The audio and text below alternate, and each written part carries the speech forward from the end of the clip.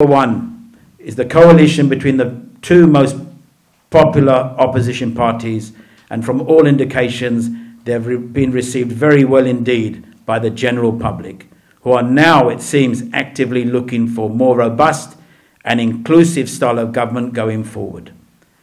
Number two, the two-man government. It appears to most that the government is ruled by only two people who make decisions for everybody across all ministries, regardless of the assigned minister.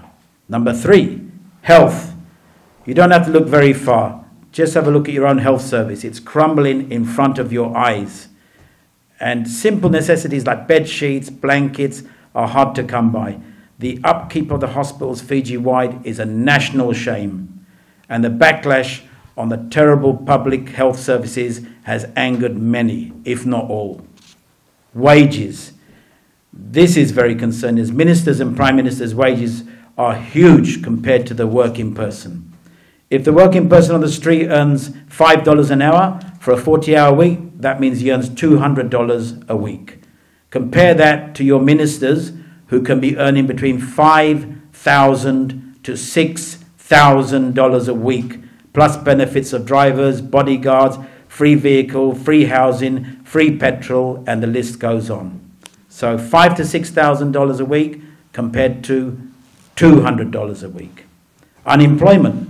We have one of the largest rates of unemployment in Fiji, and this can lead to other social factors like crime, domestic violence, etc.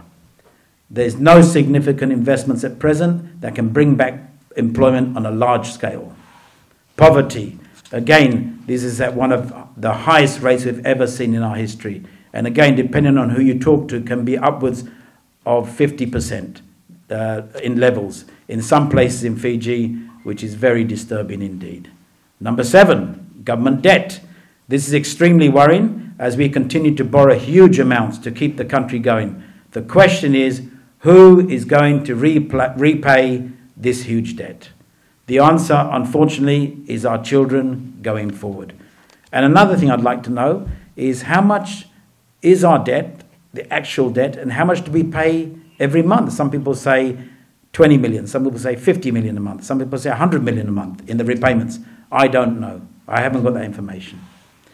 Next, number 8 is education. This is another core problem we have with education going forward. The serious concerns obviously are overcrowding, where we all know, I think it's between 20 and 30 should be a maximum amount of students in classes so they can learn and understand and generally excel in class. Now, in some classes, especially in the urban areas, 30, 35, 40, 45. My kids' class had 50 people in it.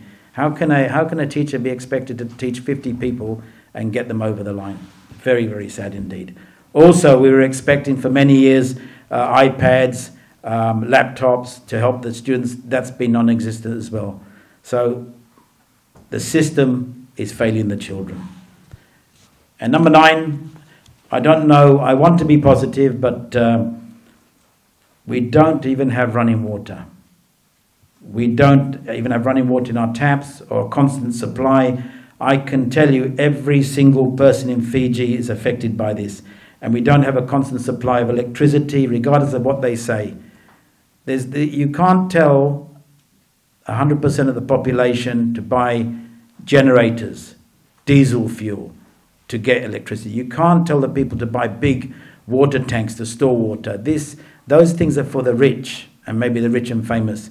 The average person can't afford these things, and therefore it's very, very concerning. 16 years in power, and we can't even get water in our taps or electricity for the masses. Very, very, very, very, very disturbing and very concerning. And I won't go on much more because you know about the roads, you know the situation there, health centres, hospitals, footpaths. Basically, the upkeep of this country is deteriorating day by day.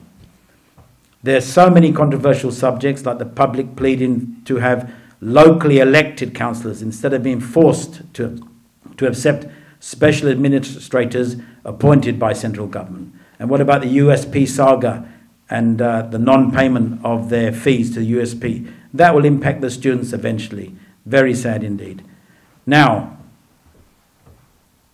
This is the time for government to assess this grim situation.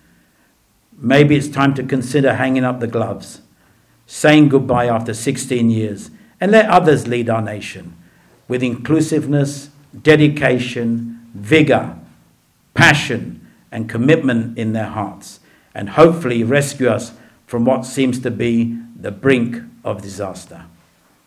Our party is the People's Alliance. It is a movement of change, and together with the National Federation Party, we will march into this year's election with love in our hearts and not hate.